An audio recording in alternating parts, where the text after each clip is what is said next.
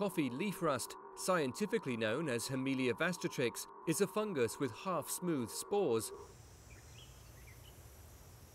Infections usually start on the lowermost leaves of a coffee plant, where the fungus protrudes through the stomata on the underside of the leaves.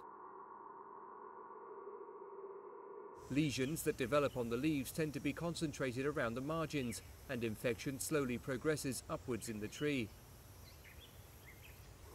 Meanwhile, lesions produce more spores that can be spread by wind and splashing rain.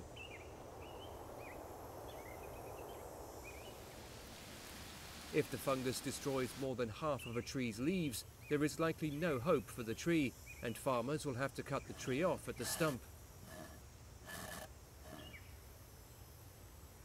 The trees then can't produce coffee beans for about 3 years.